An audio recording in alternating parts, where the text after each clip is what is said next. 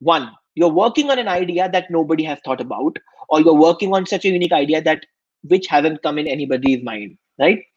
Uh, Although idea or a solution is a derivative of problem and problems are public, there's a 99% chance that it is not practically possible until unless you're not building or working on something which has never been done before. 99% chance you are wrong. You are maybe living under a rock, and it is not practically possible that anything that you're working on uh, has not been ever done before. One reason that can happen is because a lot of people have tried this in the past and have failed. The point I'm trying to establish here is that a startup, if an idea is not available in the market, if the company around which you're trying to build your idea is not there in the market, or you see zero competition, I think there's a higher chance that uh, a lot of people have tried and failed that. And any of the reasons that I've stated, like team, funding, technology, ecosystem, economy, timing, could have not supported making that company becoming a vertical leader. Another reason why a company you're trying to build does not exist in the market is because there are many people trying to do a similar business, but nobody has become a market leader yet.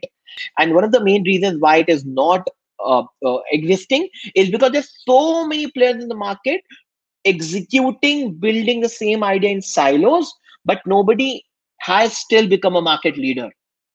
So if I let us say talk about market leader in food delivery, it's Swiggy and Zomato. Market leader in e-commerce, Amazon, Flipkart.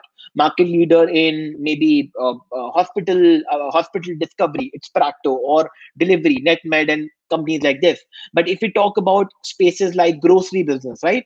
There are of course a few startups now post funding, growers, and like a big basket. But then every community, every small city has a local grocery delivery business of its own. Similarly, if I look at a company like a laundry business, if I look at a company like which is into hyper local, or if I look at a company like which is into renting business, renting of products, renting of clothes, renting of anything else, nobody is yet the market leader.